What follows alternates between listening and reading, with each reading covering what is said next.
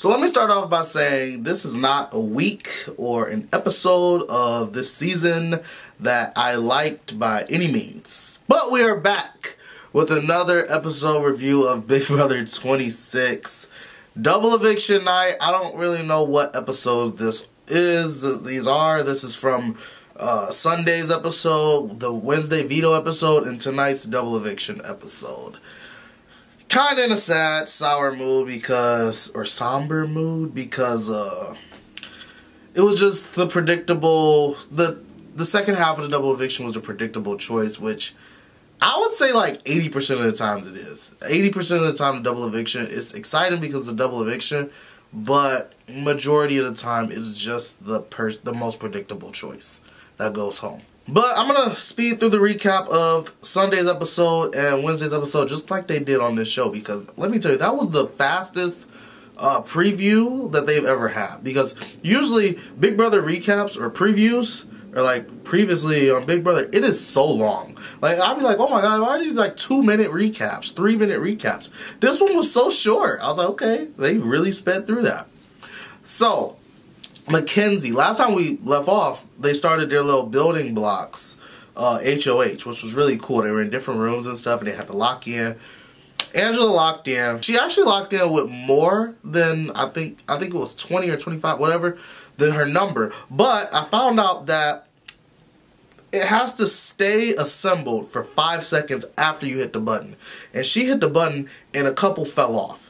But even if they would have stayed on, she still wouldn't have ended up winning the eventual winner, or beating the eventual winner. Mackenzie ended up winning. Mackenzie ended up winning. I think she had 28 blocks. She's the HOH. She ends up nominating Angela and Chemo. The easy, predictable choices. I'll say easy, predictable. I don't know. Like, for her. But she wanted Angela out, which is understandable. Kind of understandable, because Angela likes Mackenzie and Angela wouldn't have went after Mackenzie. If I'm on Big Brother, my thing that I would always do is I would never, ever nominate somebody that wouldn't nominate me. And Angela wouldn't nominate Mackenzie, so bad choice for Mackenzie, but also good choice for Mackenzie, because Mackenzie don't like Angela. She didn't like Angela, she wanted Angela out. That's fine. That was all good. But Chelsea was in her ear all week. She was really pushing for Leah to be the one up and evicted. Because Leah made a huge mistake telling Rubina. I don't know why she told her this, but she told her, I really regret getting rid of T-Core. I should have went after, I should have made a bigger move. I should have got rid of Chelsea. Why would you tell Rubina that? Why didn't you just tell Angela that? You should tell Angela or somebody. Like somebody you're close to. But she told Rubina for whatever reason. Rubina told Mackenzie for whatever reason, but I guess it was fine for Rubina because Rubina's still in the house after double eviction night. But anyway, all this happens. Chelsea uses this for more fuel to get Leah out.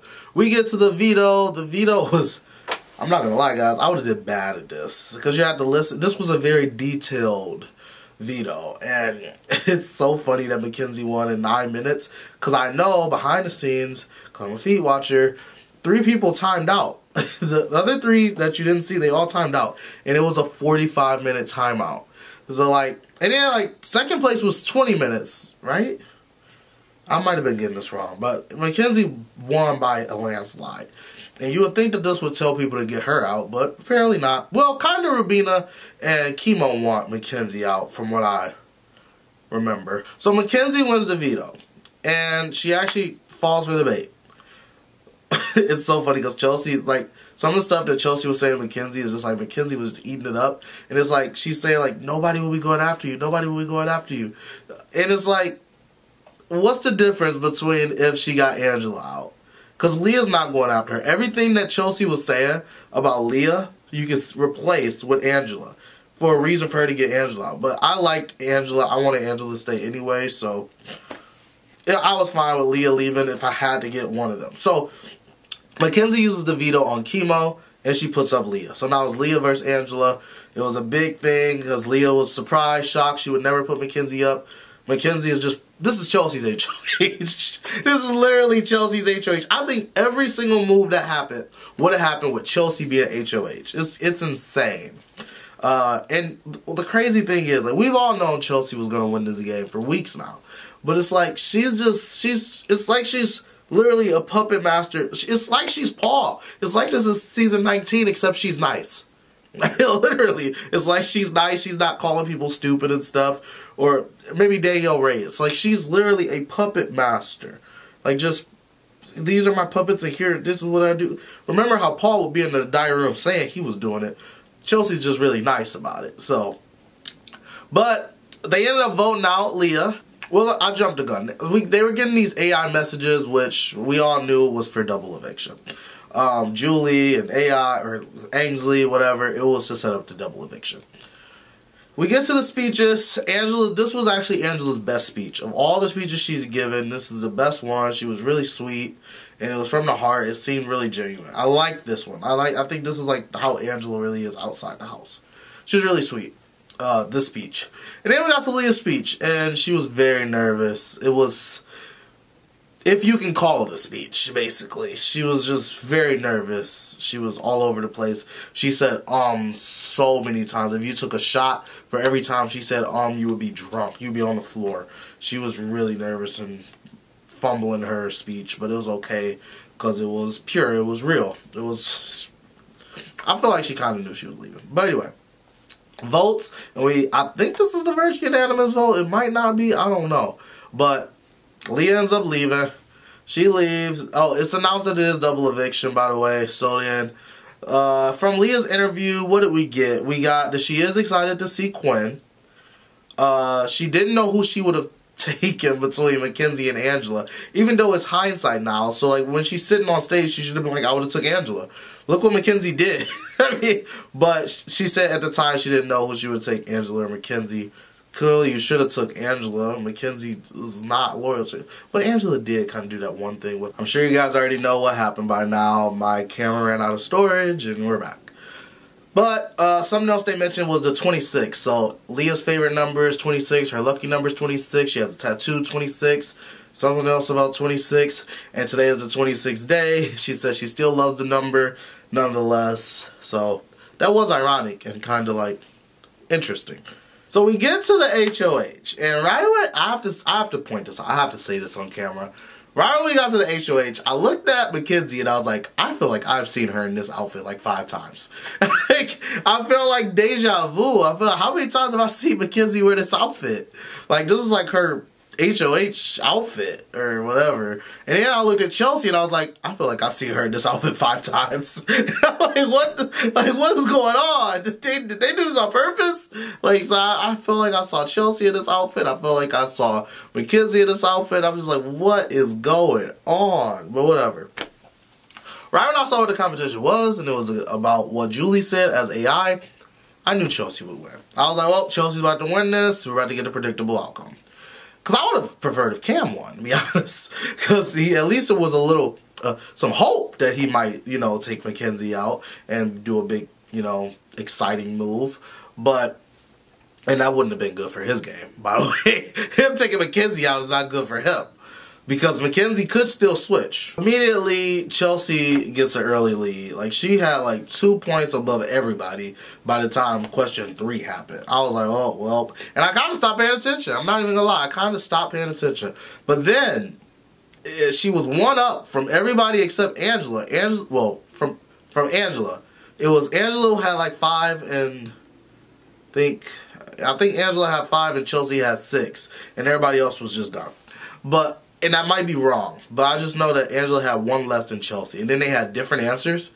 And Angela got it right. And I got hope. I was like, oh my God, she could do it.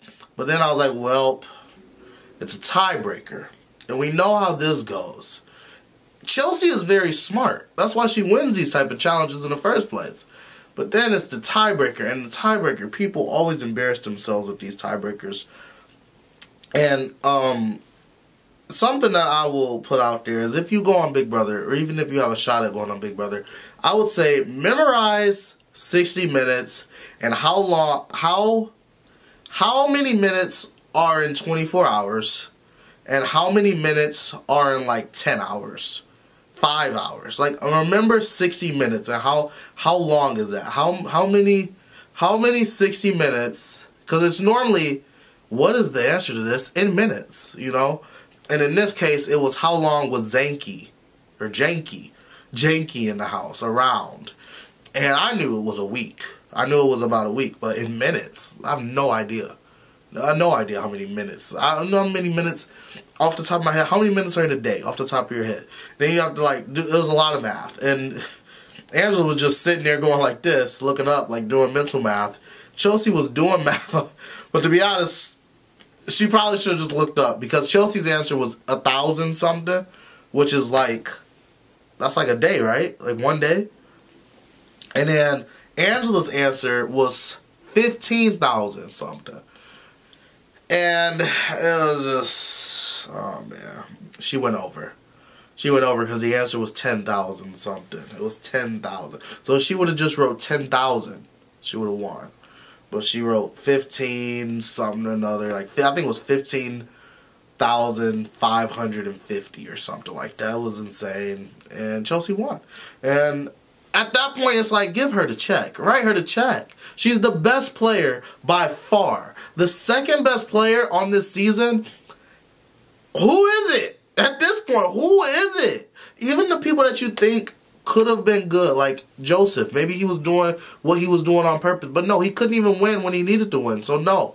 Quinn, he made horrible decisions. He got 2 of his closest allies out on his HOH. And he kept trying to target Angela, of all people. No. Angela, you can't say she was a good player at the end of it. She was crazy. She was, you know how she was.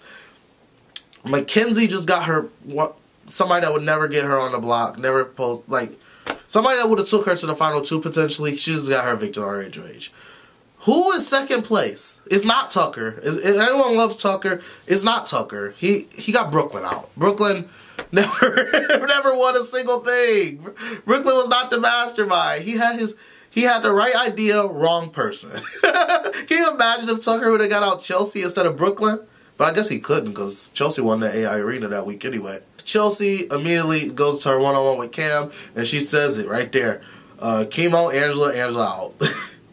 Chemo tried to not get Rubina nominated if he won veto. Well, let's just get to the veto. The veto was actually pretty easy. It was like they had to roll this ball down this little ramp, and the ramp was snake, you know, like S-shaped, and get 5 balls inside of a tube in 3 minutes. But if 3 minutes are up and no one has 5, then the person who had the closest will win in the fastest amount of time. And Chemo won in 1 minute. 1 minute, 4 seconds to be exact. He was veto winner. It would have been cooler if Rubina won it, and Rubina and Chemo. Rubina used it on Chemo, and then Angela maybe could have perhaps convinced them to get Mackenzie or Cam out, because then, you know, Chelsea would have had to nominate Mackenzie or Cam, but highly unlikely that would have happened. Chemo used a veto on himself, and Chelsea nominated Rubina anyway. This game is very predictable from here on out. Like, when this happened, when I saw Rubina and Angela on the block, and everyone knows Angela's leaving, I'm just like, well, shut the feeds off. Shut the feeds off. There's no reason to watch. This house is about to be so boring. We have 3 people who won't go after each other. You're going to be the final 3. Then you have the cool, like, I say cool, the nerds, Rubina and Chemo, but I like them a lot. You want to see the underdog story. It's just highly unlikely, because even if, I don't know, like, they're not gonna win. They're not gonna win. They don't even have a story at this point. They're in the final 5, so if either one of them went to they're not gonna sit in the final 2 chairs together, Rubina and Chemo. That's not happening.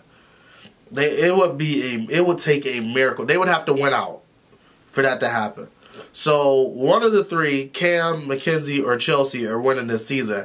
And I say one of the 3. I'm pretty sure 95% of people who watch this show knows who the winner of the show is going to be. I didn't even talk about Angela getting evicted, did I? Did I just skip over that? Chemo used a veto on himself. They put Rubina up. They voted Angela out. She hugged everybody. She was happy. She said she's 55 years old. She's a threat. She loves Chemo. She would have took him to the end. She voted him out twice, though. I don't know. She yelled. She was super dramatic. Her interview with Julie was really cool. She was loud, dramatic. It was funny. She's a sweet, crazy old lady. She's insane. In the best way possible. I think that Angela will be America's favorite player, and I fully support that. I want her to get it. I'm just looking at the ending, because I'm like, we have to wait a week before another eviction now. There's no Wednesday episode. But it's like a week of feeds. Like, I won't be watching the feeds. There's nothing to watch. Like, nothing's going to happen. I mean, like,